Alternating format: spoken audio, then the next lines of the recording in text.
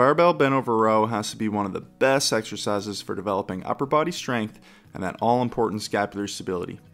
As you hinge over into this movement, fight for great posture and aim for about a 90-degree angle at the hips. As you pull through this movement, make sure to initiate through the scapula and the rhomboids and those big back muscles, and let the arms be secondary workers in the exercise. Maintain a strong grip and a strong posture, and if you feel like your back is starting to round at any point during the exercise, take a moment to reset, hinge back over, and start again.